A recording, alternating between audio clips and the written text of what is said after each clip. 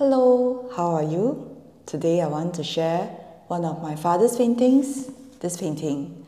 This is a 1987 oil on canvas painting. It is a painting of the bumboats on the Singapore River. This is a small painting and I call all my small paintings the Cute series.